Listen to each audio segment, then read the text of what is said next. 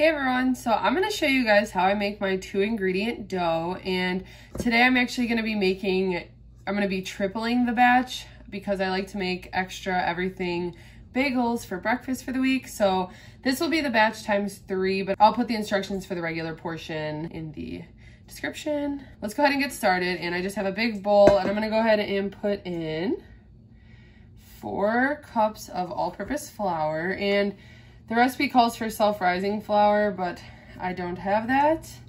So I just use regular flour and put in some baking powder, and I just find that works well.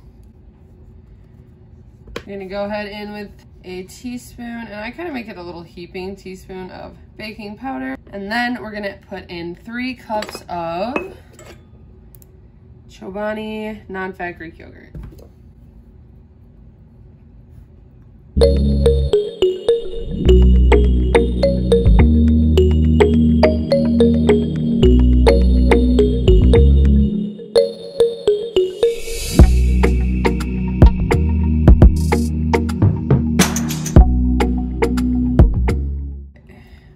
So now that I've got the Greek yogurt in there, I just go ahead in with a spatula, and I'm just gonna kind of start folding the yogurt in.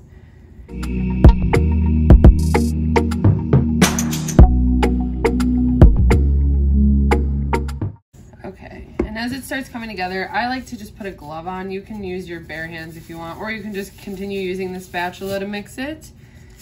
But I just go ahead in and start kneading it with my hand.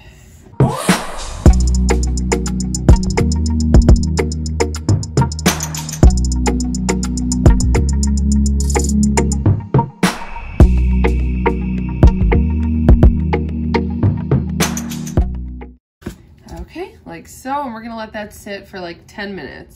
Okay, so now that my dough has been sitting for 10 minutes, it is good to go. I can go ahead and just portion it out into the size that I want. So I portion them out into 2-point portions.